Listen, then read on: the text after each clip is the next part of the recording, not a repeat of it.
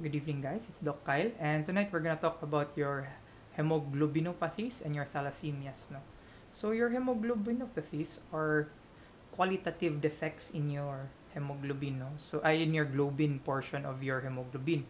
Now remember that your globin portion is a protein and it is made up of amino acids. No, and these amino acids, they are the order and what type of amino acid is inserted to that protein structure, no, that polypeptide is dictated by your bases, no, your nucleotide bases, no. So there must be a code, no. So we met methionine, the amino acid methionine is due to the codon of AUG, no.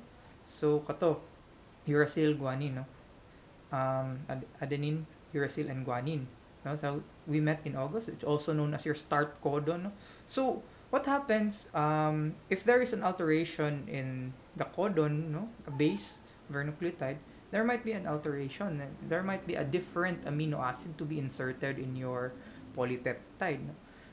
So that's one of the more common mga ways of how you get hemoglobinopathies, no.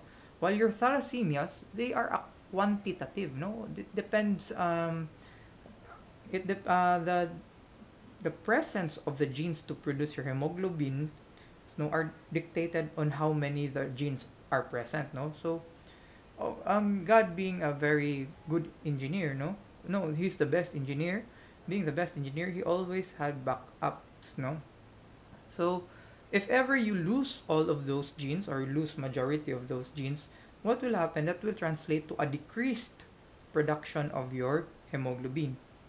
That's why thalassemias is a quantitative defect of your hemoglobin. So let's go. Let's start with hemoglobinopathies, no. So it's a qualitative defect of hemoglobin. There is alteration in the biochemical structure of the hemoglobin molecule, not necessarily the hemoglobin molecule as a whole, no, but just the globin portion, no. So remember your hemoglobin, like I mentioned in the other video, when you look at hemoglobin, think of three na components, no. Number one is a globin, no. If there is any alteration or defect in forming your globin portion of your hemoglobin, of course there's gonna be an overall decrease in your hemoglobin. Number two is your iron, no. Your iron is incorporated to your protoporphyrin 9 to form heme, no.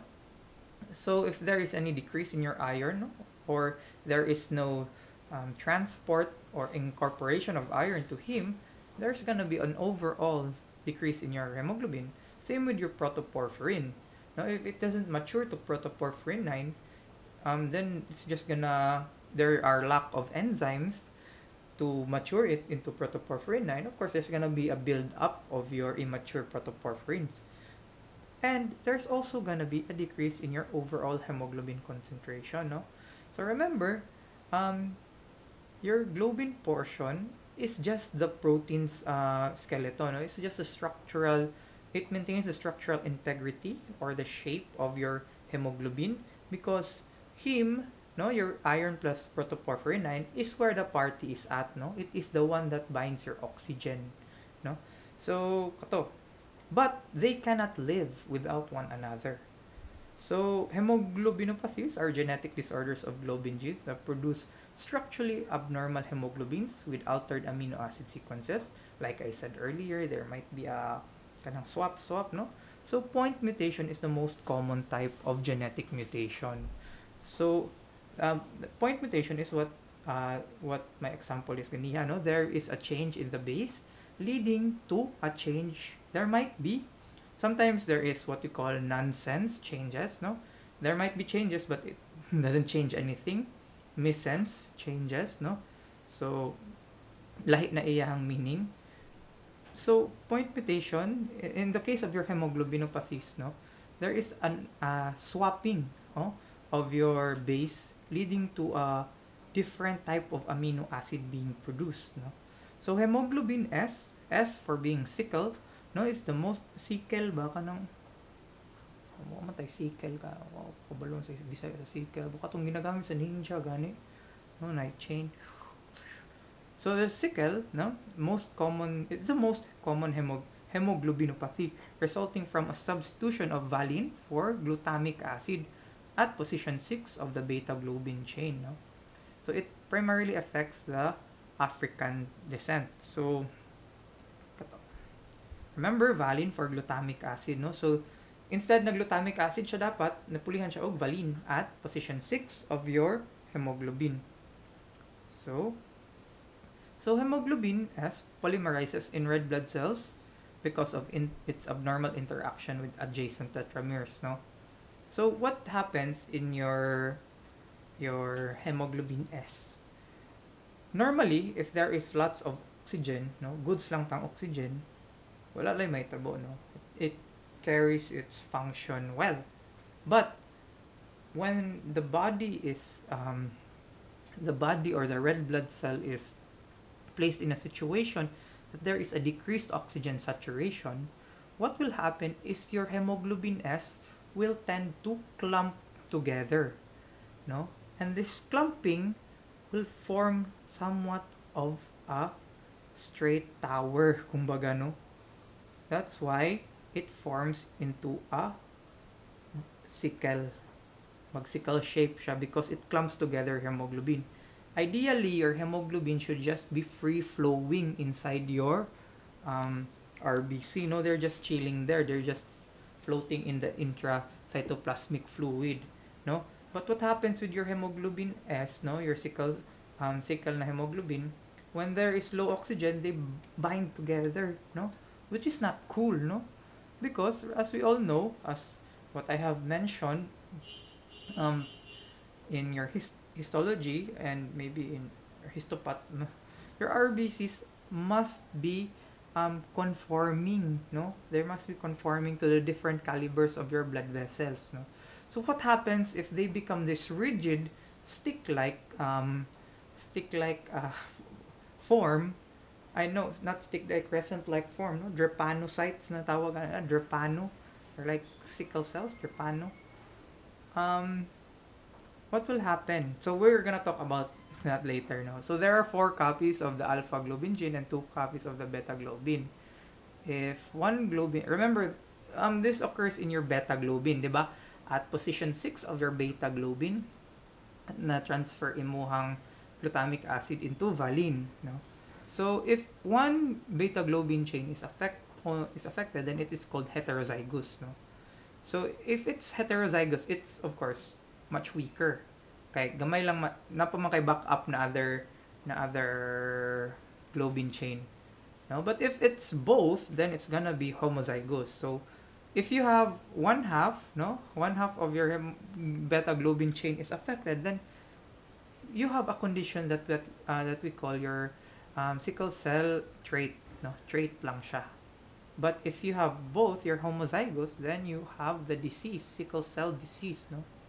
So in homozygous, the hemoglobin SS, no? That's what we call SS because duha ka globin chains ang affected, no? With SS. Polymerization of hemoglobin may result in severe episodic conditions.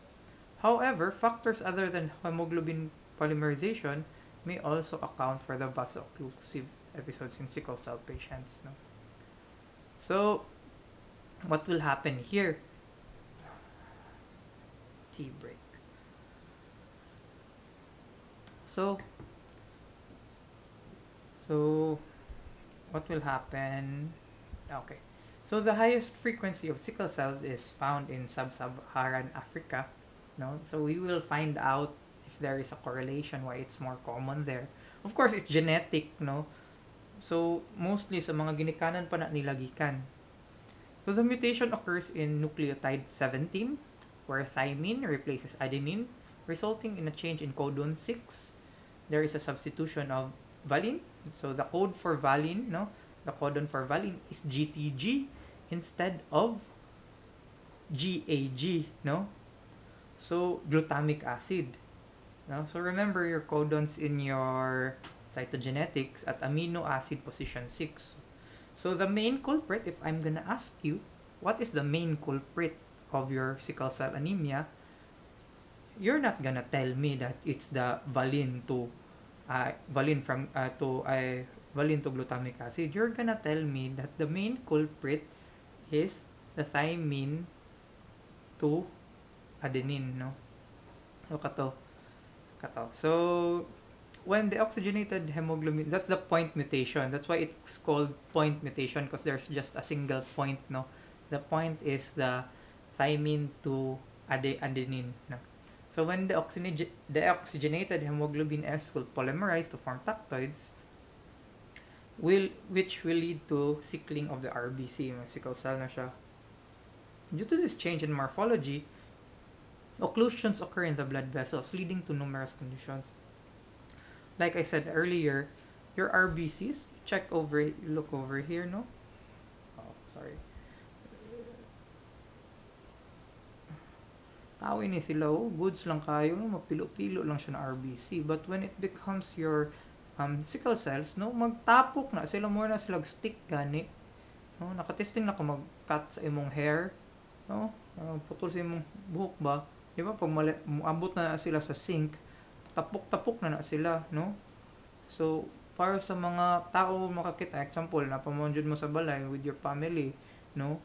Pag na may mga kuyog sa balay na maglagas jud og buhok, makita ninyo sa inyuhang sink na yung mga unsa diha, ano mo yung mga kana sickle cell, nag-sickle cell na inyuhang drain, no?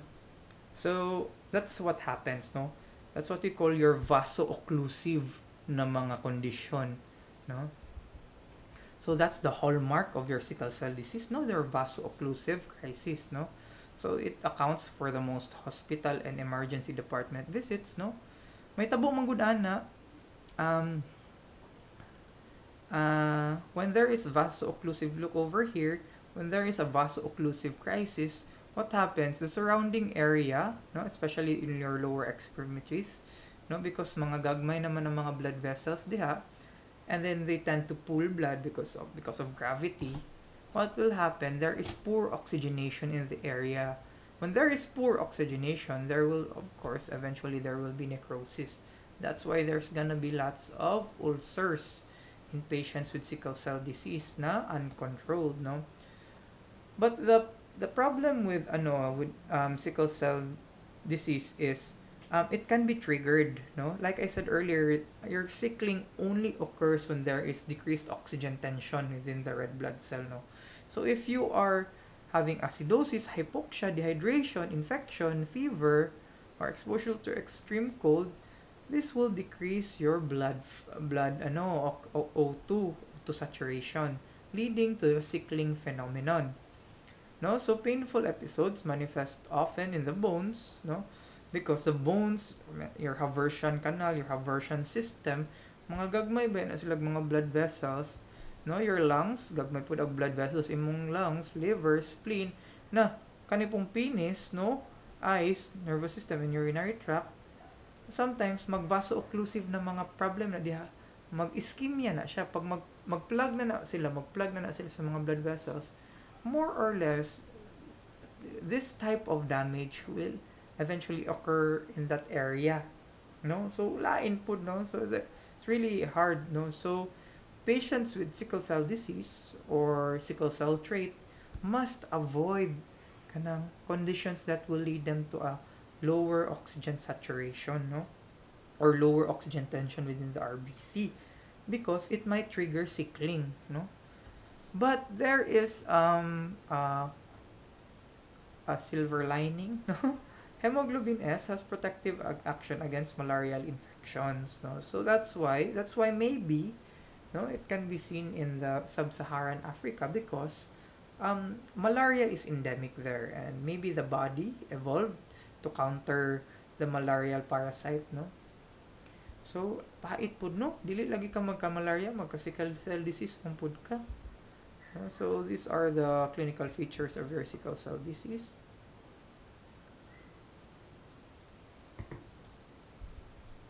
Okay, kani siya na table, guwapa ni siya na table, no? So, we shall start here, no? So, sige, mag-start na lang ta din eh. So, if you have RBC dehydration, waka inom-inom tubig, acidotic ka, no? Then, sickling ka. The RBC will undergo sickling. Pag nakay-acidosis, mag-sickling na pud ka.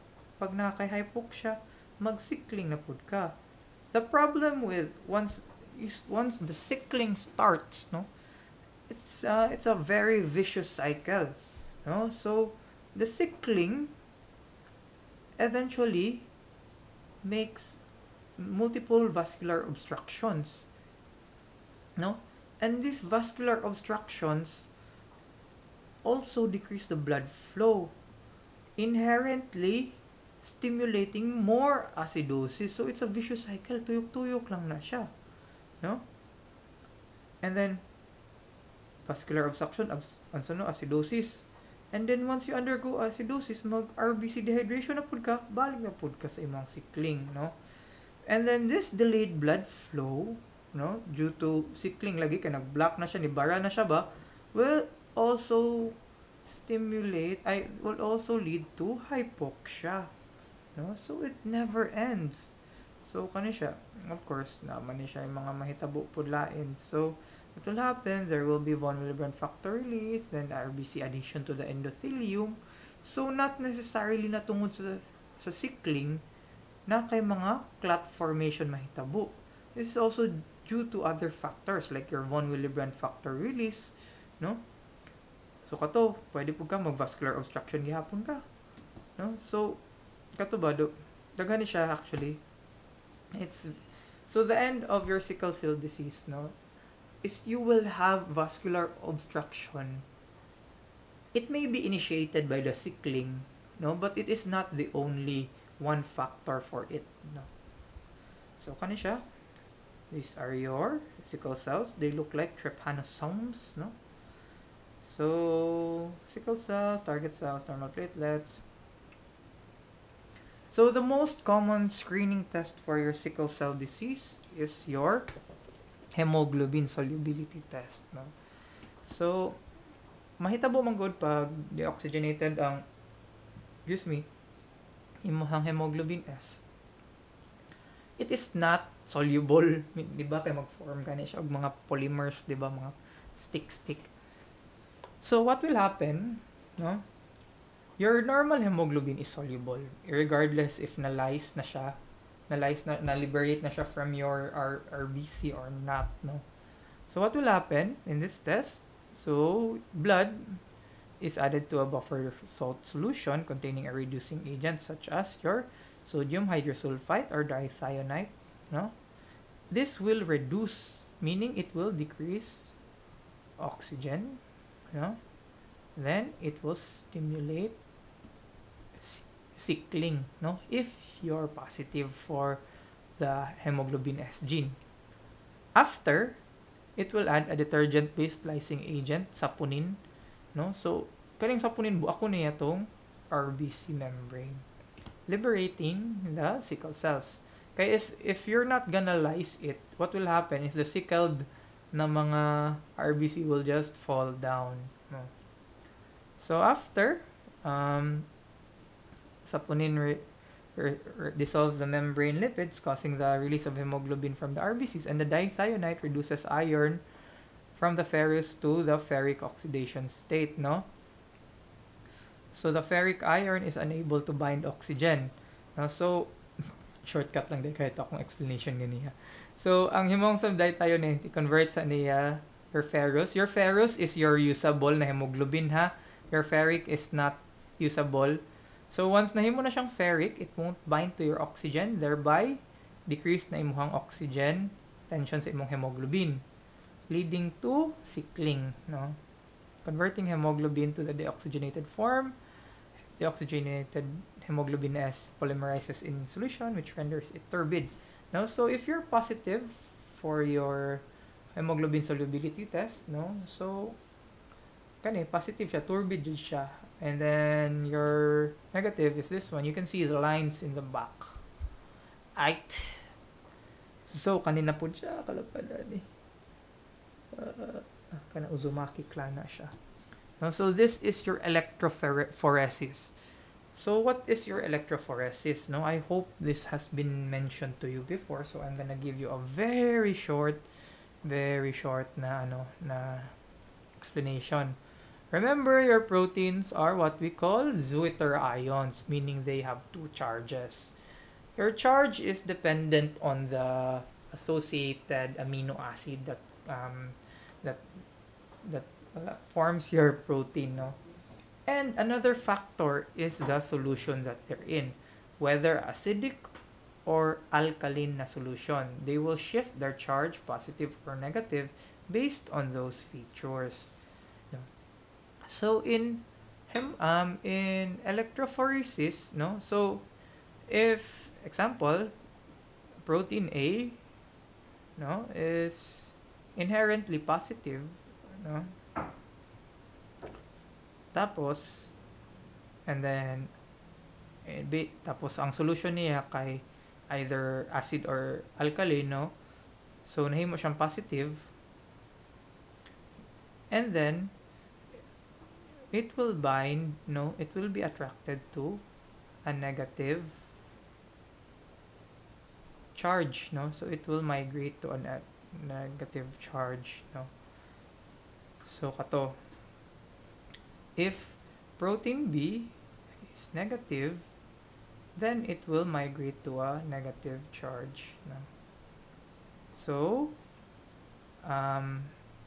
this is what we call a cathode, no, because it attracts the positive, no, but it has a negative charge, and an anode, no? Don't quote me on this, ha, kay basig mali ko, ano, review lang po na ako.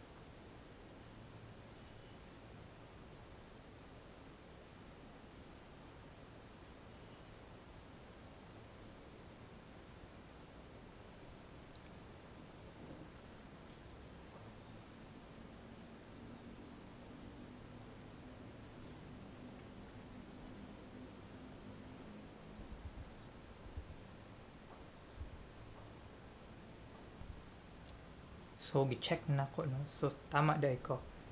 So depending on the inherent charge of the protein, no, it will also be altered depende sa imuhang pH, no. So here we have two types of pH, no. We have cellulose acetate and citrate agar, no. So tama lagi ko. So positive ang charge sa imuhang protein, then it will go to the cathode which has a negative charge, and then negative charged protein will go to the anode which will have a positive charge.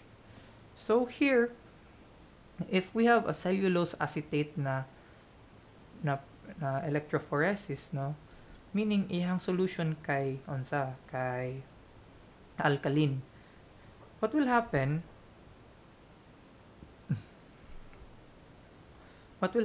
is, to the positive side, the fastest one, no, ang atong endpoint man kay ang positive, the fastest one to migrate to normal, no, or the more ahead is your normal na hemoglobin, which is your hemoglobin A, no. So next is your normal, and then your sickle trait, no, since sickle trait lang man siya, meaning half lang sa iyahang beta globin ang HBS, no, half lang. So meaning naay siya sickle, na siya A gihapon, ug naa na siya S, no? Kani ang hemoglobin S, no. So this is how you're gonna look at, these are the results, na individual results na sila, ha, based sa iyang condition. So in your SC disease, no, you have your hemoglobin S, no, and then your hemoglobin C over here. So basta cellulose acetate, duha lang man jud na, citrate og cellulose nimo na electrophoresis, no. Remember, always remember that the fastest one is your normal, your A1, no? Your adult. And then F will be your next, your fetal. The next is your sickle cell. And then next will be your C and your A2. So, a good mnemonic for that is your AFSA, no? Or a Fat Santa Claus. Claus, C man eh, sorry, CDI. A Fat Santa Claus.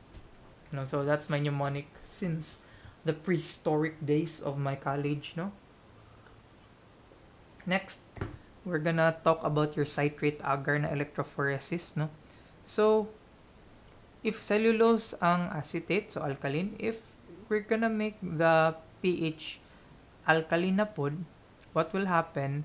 The fastest to move will be your C, hemoglobin C, and then the fastest to move will be, second will be your hemoglobin S, and hemoglobin A ang slowest, and then F, no? So what is this zero? What is this zero? That's where you put the specimen, and then they will migrate lagi, diba? They will migrate to the respective charges, no, based on the effect of the pH sa ilaha. I know it's very complicated. I'm trying my best to explain it, no. So here sa imong cellulose acetate, 0 is where you put your your specimen, no. So walay naga-go to the other side. Your citrate agar kato lang sila sa tunga ang imong 0 because different ang migration patterns sa imuhang mga amino acids based on this pH, based on an acidic pH. So let's move on, no. The most clinically significant hemoglobinopathies are your SS, SC, HBS thalassemia, HBSS, no. HBSS the most severe disease dyan, no. So individuals with sickle cell trait are clinically asymptomatic, like I said earlier, chill lang na sila because they have this backup other beta globulin, no. But kato, they can manifest under extreme exertion. Kanang mudagan kag mga 300 miles, no. Kanang himuon nimong workout ni Saitama every day, no. 100 push-up, 100 sit-up, 100 lunges, 100 squats, no. 10 kilometers run. Buhaton nimo na pwede ka ma-activate na imong sickle cell trait. Sickle cell anemia, no, is normocytic and normochromic. Kung tan-awon lang nimo na siya based sa isa ka CBC, no, kay motukar lang man na iyahang hemolysis, no, magtukar lang man yung vaso-occlusive pag ma-decrease na iyahang pag ma-decrease yung oxygen tension.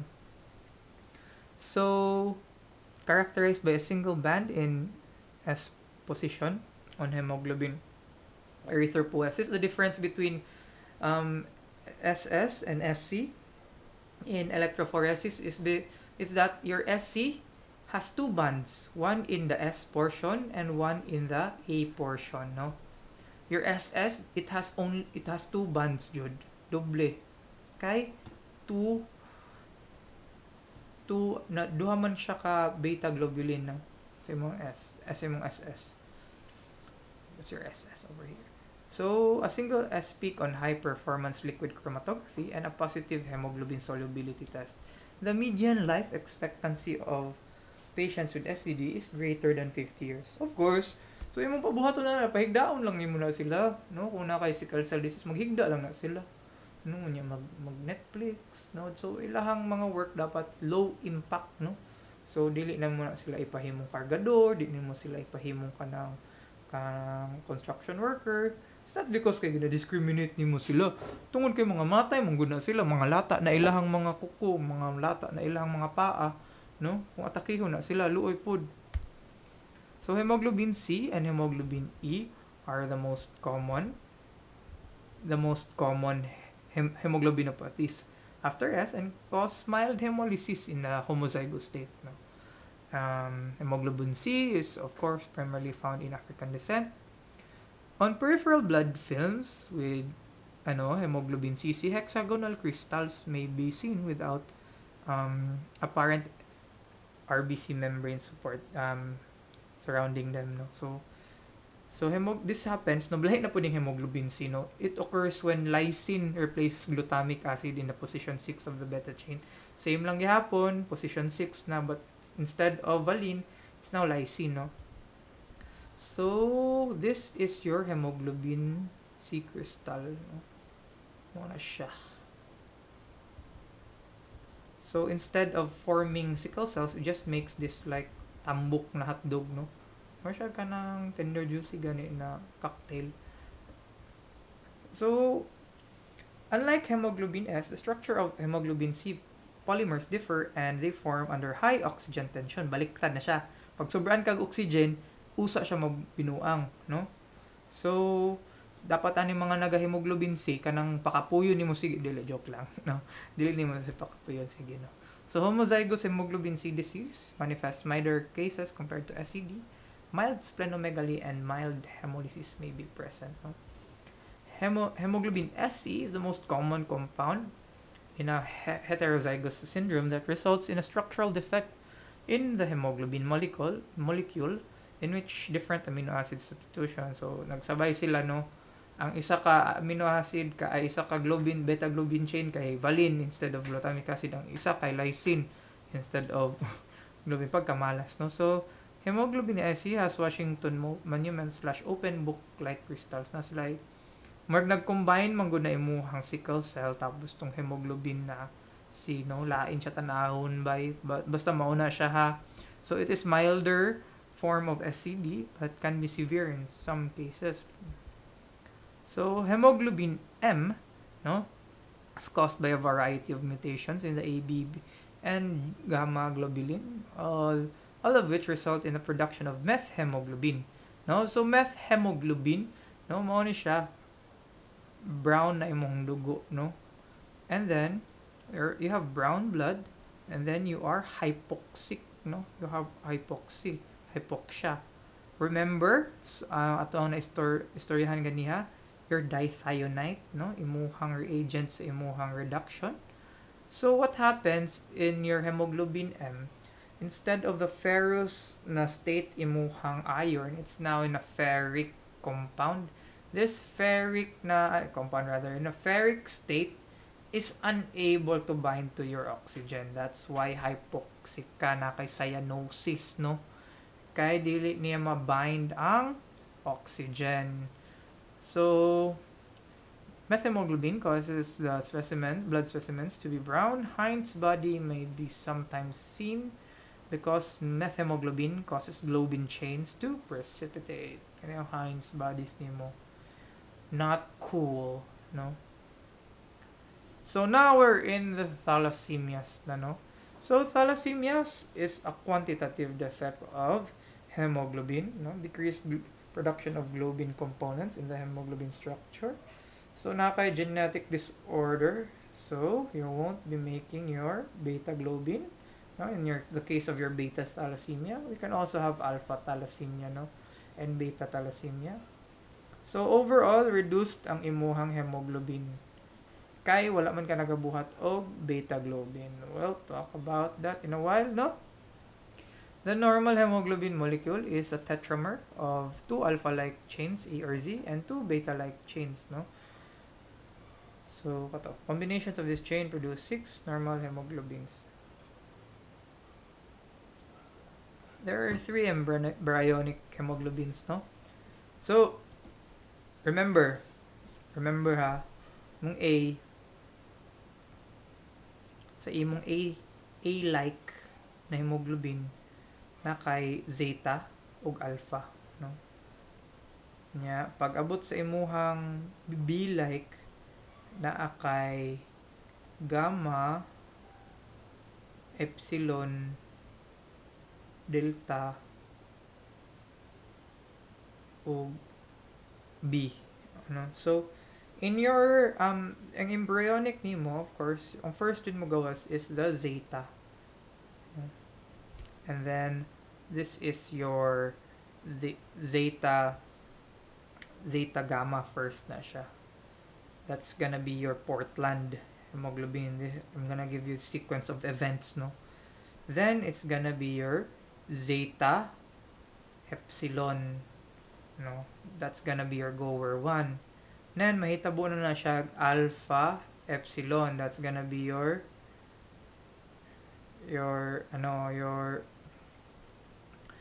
goer 2. And then your alpha gamma na po na siya balik. That's gonna be your fetal, hemoglobin. And then it's gonna be your alpha beta, and then another type of adult is your alpha delta, no? So mauna yung pattern, ha, na siya pattern.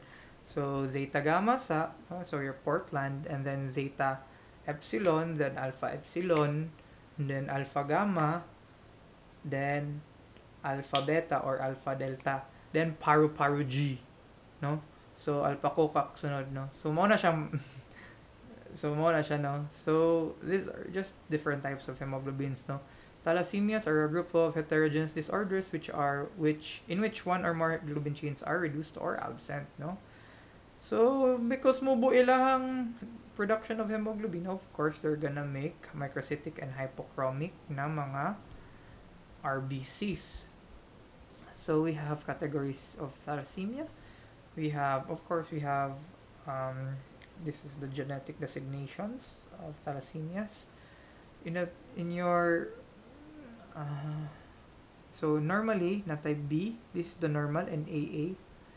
So normal amount of beta globin ang B lang, and AA is normal amount of alpha chain, no? So pag B0, meaning wala ka tanang gene sa beta globin mo. So wala kay beta na chain. So ang imong ma-produce lang kay alpha gamma ug alpha delta.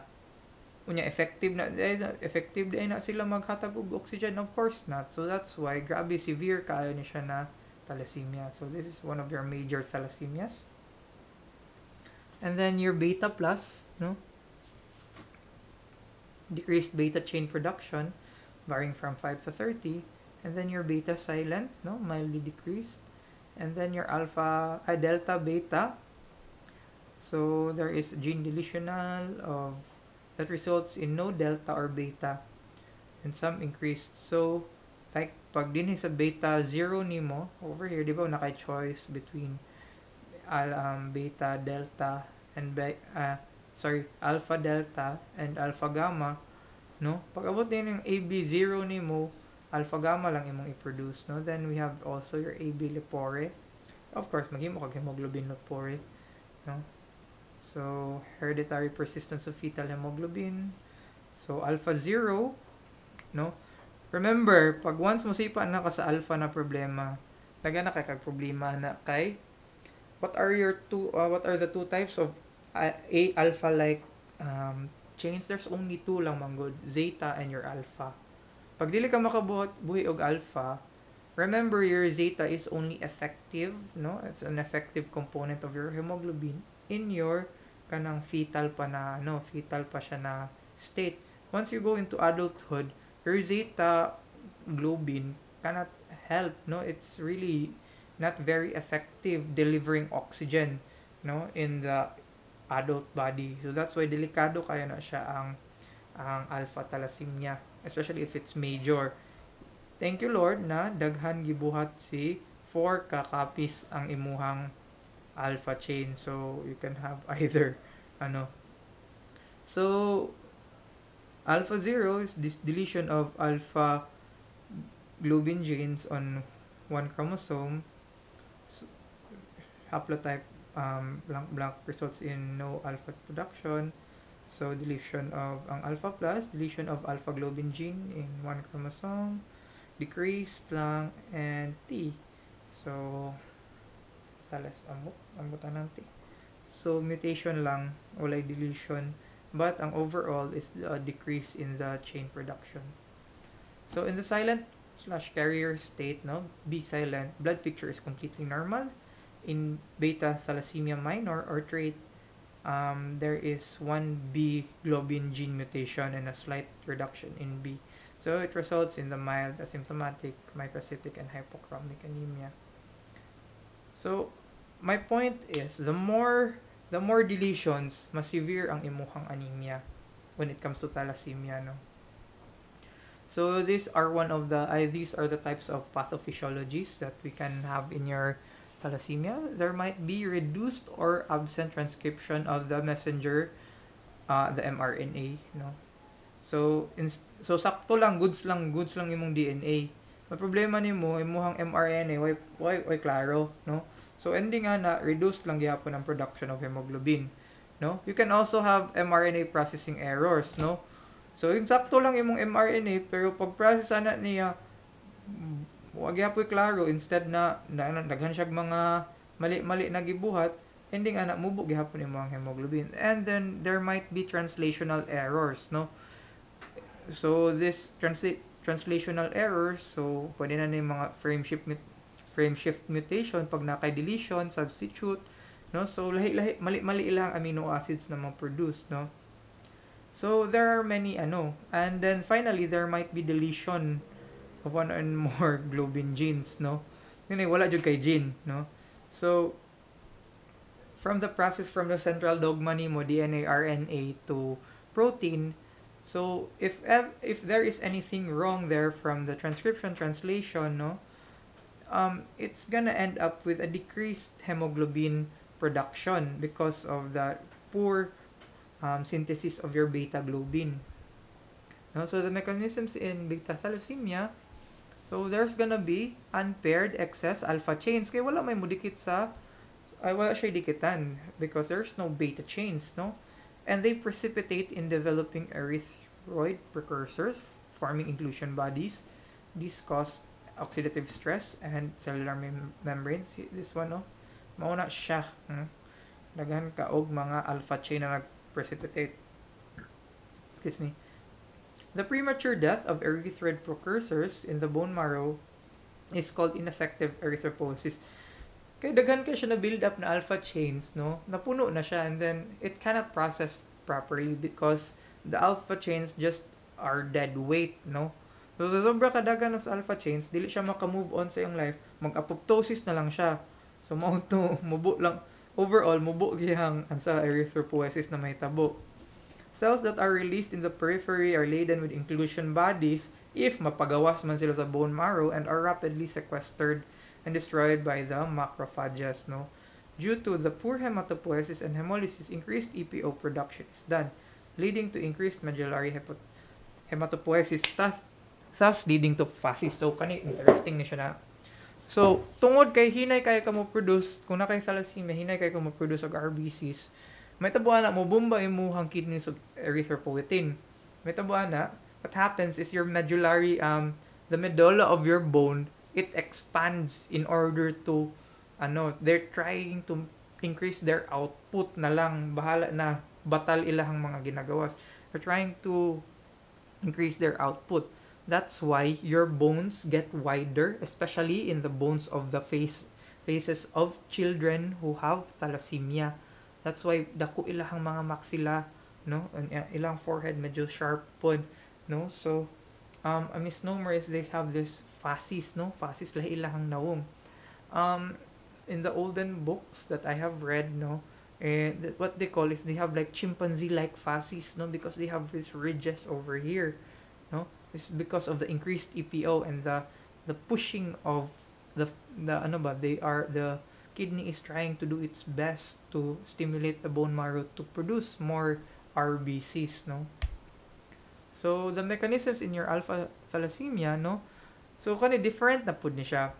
So your beta thalassemia, there is a chance that you will survive up to adulthood, especially if it's just mild. It's beta thalassemia minor, no, it's not major, no. So what will happen, nakoy kaila actually,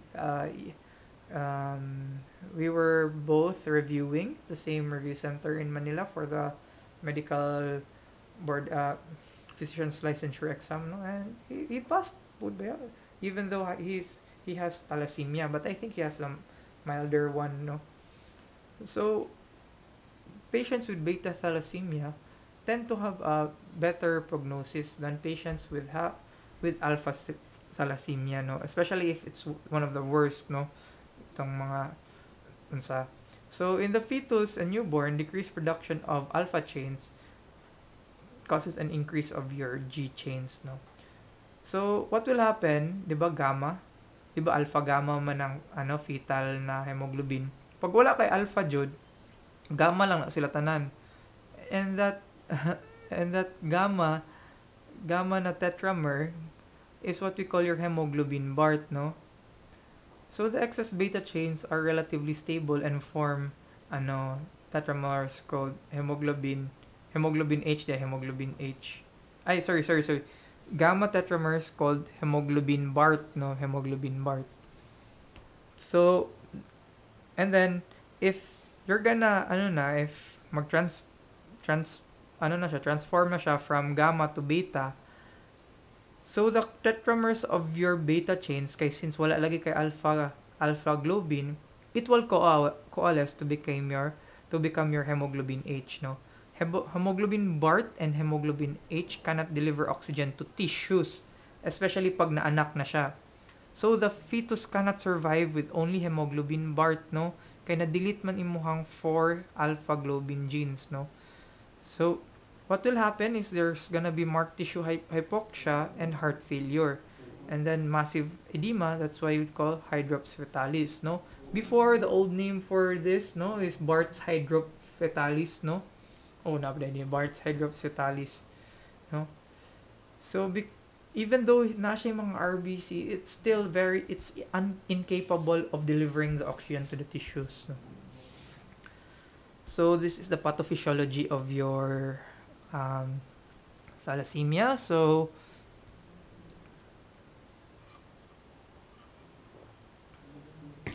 beta. This is the pathophysiology of your beta thalassemia, no? So, your alpha gene, this is your central dogma. Alpha gene, mahimong mRNA, mahimo siya og 4 copies of your alpha globin, no? Beta gene, mo-decrease imong mRNA, mo-decrease imong beta globin. No? So, uban na mahimong alpha 2, beta 2. Kaya decreased lang man siya, na pa may nabili na beta globin. Ang uban, magtapok lang tong alpha globin, no? So, this precipitates into your alpha globin. So, may inclusion bodies. So, this RBCs with inclusion bodies, they will have membrane damage and they will eventually be killed, no? And then, if they survive, they will carry plenty inclusions. And of course, pag makita na siya sa spleen, the spleen doesn't like RBCs that aren't perfect. So, patcho na siya sa spleen mo. Eventually, you have splenomegaly, hypersplenism, and then increased bilirubin. So, that's what sometimes patients with beta thalassemia have jaundice, gallstones, and leg ulcers, no? Kaning leg ulcers nimo is due to the increased bilirubin, and of course, the increased bilirubin, and then sapok na kay imuhang blood, then there's gonna be poor circulation in the poor circulation in the lower extremities. That's why you're gonna have leg ulcers, no? I'll move that para makita ninyo. So here, so the decrease in hemoglobin alpha, because A2B2 is your hemoglobin alpha, there will be a decrease in hemoglobin, hypochromia, massive decrease in mature RBC production, and shortened RBC survival. Then there will be profound anemia. So, what is this high output heart failure? May tabo manggulan na, no? Since hypoxic kayo ka, your heart knows that you're hypoxic. So, what will happen? The heart will try to compensate. So, it will increase your heart rate, not only your heart rate, but its stroke volume. It will increase the output, no, na iyang ginapump, so that the remaining functional blood cells will circulate faster in the body. They will get more oxygen and then they will spread it more. But it is not enough, no? You are still hypoxic and there is still poor O2 saturation in your legs and other areas, no? That's why nakailuspad ka, onya, dili ka mag-grow properly because you don't have lots of oxygen. Then you have tissue hypoxia, erythropoietin released by kidney. This is what we talked about earlier. Na bony deformities, fracture, massive expansion of the bone marrow, no? So there will be increased gastrointestinal iron absorption. Grabe po di mo ang sige kag your GI tract thinks that kulang ka og iron kay wala ka naka-produce og hemoglobin. Well, in fact, daghan na kay kag iron, di lang siya ma-incorporate into your hemoglobin because wala lagi kay hemoglobin to be incorporated in. So what will happen? You will have lots of iron deposition, no? So you're gonna have hemochromatosis, which might lead to cirrhosis, endocrine dysfunction, and cardiomyopathy, no? So kato, beta thalassemia is divided into 4 categories based on manifestations. So silent carrier, thalassemia minor, thalassemia major, and thalassemia intermedia. Very self-explanatory, no? So kani your thalassemia major, no? Pag B0 wala sila tanan, no? So ang isa B0 lang, ang isa na ay abnormality, so decrease gihapon imong hemoglobin A, and then variable increased imong hemoglobin F. Now remember that if wala kay beta na globin, your gamma will try to take its place. But remember, your gamma is still a fetal type of hemoglobin, so weak lang gihapon na siya, no? So kato, dito lang dinira ko mag base sa major kay murag obvious mo kaya siya. So in untreated beta thalassemia major, the hemoglobin level is below 7 but can fall as low as 2 to 4. Luyahan na nimo ana, nakamubangon na, no? So the peripheral blood shows marked microcytosis, hypochromia, anisocytosis, poikilocytosis, including target cells, teardrop cells, and elliptocytes, no? Nucleated red blood cells might be observed. Inclusions are commonly found, including basophilic stippling, Howell-Jolly-Baldis, Pappenheimer. So in contrast to beta thalassemia, in which point mutations with both beta globin gene are the most common type of mutation, in alpha thalassemia, large, remember point mutation ang beta, deletions jud ang alpha, no? So non-deletional mutations also occur but are uncommon. So we have 4 clinical syndromes by your alpha. We have your silent, your minor, and HBH. Kanini mo mga severe na. Kani sila sure bolded jud kaani, no? Same with that child ganiha. It's because it's very hard to live without your alpha because there is no substitute for your alpha. In your beta, although it's a very inefficient substitute, at least there is, no? So HBH is characterized by a mild to moderate chronic hemolytic anemia with hemoglobin concentrations averaging to 7 to 10 DL. Mabuhi dahil ko sa HBH. Sorry. Sa hemoglobin Barts lang dahil itong grabe kayo. In homozygous A0, no, hemoglobin Barts, it results in absence of all chain production and usually results in death in utero or shortly after birth. Although small numbers survive with aggressive transfusion, so sige lang ka transfuse, pulihan ang nimong dugo. It is included in the transfusion-dependent thalassemia because if the neonate survives, whole life nimo kailangan ka mag-transfuse, no?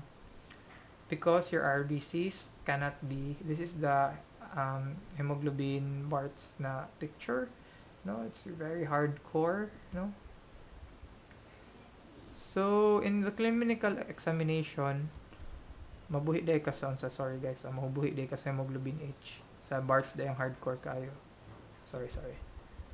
In the clinical examination, findings that suggest thalassemia include pallor due to anemia, jaundice due to hemolysis, splenomegaly, RBCs abnormal RBCs due to extravascular hemolysis, no, because of the inclusion bodies, paakon sila sa spleen, no. Some extramedullary erythropoiesis and skeletal deformities are due to the expansion of the bone marrow. So in hemoglobin H, alpha thalassemia minor, and silent carrier A thalassemia, BCB, brilliant crescent blue or new methylene blue stain, might be used to induce precipitation of intrinsically unstable HBH. Hemoglobin H inclusions typically appear small blue, Marshall golf ball, kani siya. Hemoglobin H na siya. So nabuhi na siya. brilliant crescel blue or new methylene blue, ha? So, tani thalassemia. Of course, definitive diagnosis na to, since genetic man jud siya na problema, we're gonna need to do genetic test as the gold standard, no? So, presumptive, of course, SVT. Thank you. Thank you very much, no? So, I hope na aram mo natun-an. Kung na may questions, feel free to ask. And, amping mo sige. Bye-bye. God bless, guys.